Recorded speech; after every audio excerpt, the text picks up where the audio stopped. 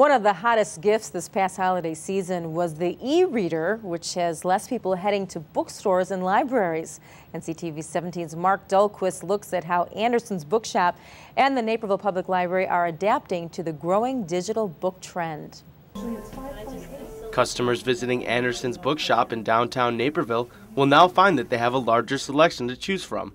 But don't look in the shop for these new items because you won't find them on the shelves. Where we are in the market now is that we can sell our customers the format in which they want their book. So if they want to buy it in the physical format or they want to buy it in a digital format, we can do that. In December, Anderson's website partnered with Google to make purchasing ebooks an easier process for customers, even offering a book bundle package that included digital and traditional formats. We want to be able to adapt. We want to be with the market. So we're going to have a whole set of marketing to let people know that we can sell them digital books, just like the big guys. Independent bookshops like Anderson's feel it's necessary to adapt to digital formats to prevent a decrease in sales similar to that of the music industry. They don't want ebooks to go the way that music went, and we don't want it to go the way that iTunes, when they took it over, it wiped out so many independent record stores. The Naperville Library has followed the digital trend and now offers over 14,000 digital items on the library's download site. But surprisingly, that only represents about 1% of their total circulation.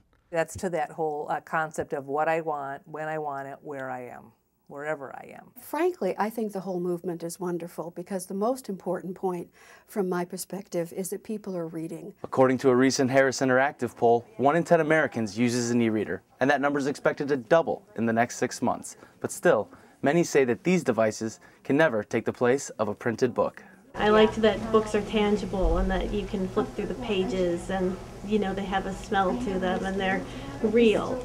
You can't share an ebook when you're done. You can't put it up on the shelf and go, oh, I love that read. I love that book. The digital book trend may be here to stay, but thanks to Anderson's Bookshop and Naperville Library, there will always be another page to turn. Reporting from downtown Naperville, Marc Dahlquist, Naperville News 17.